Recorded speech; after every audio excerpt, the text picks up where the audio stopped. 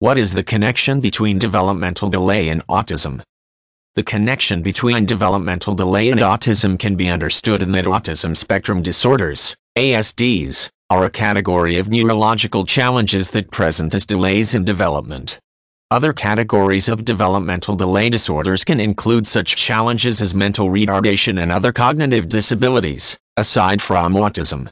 A person, therefore, would be absolutely correct in describing autism and related disorders as forms of developmental delay. Classic autism and similar ASDs, such as Asperger's or Rett syndrome, are classified for research purposes as neurodevelopmental disorders. Neurodevelopment refers to the development of certain functions and systems within the brain as a child matures from infancy to adulthood.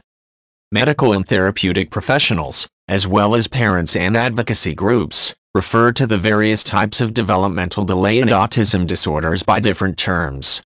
Autism and similar disorders were classified under the heading of pervasive developmental disorders, pervasive development disorders, in the 1990s. At the beginning of the 21st century, however, parents, certain professionals, and advocacy groups began arguing for classification changes.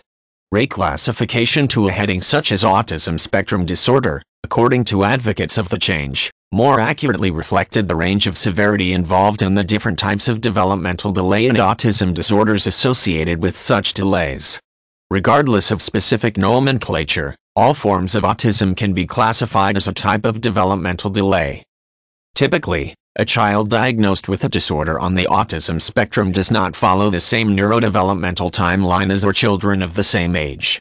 Specifically, children diagnosed on the spectrum present with marked delays in the development of cognitive abilities, a common connection between developmental delay and autism.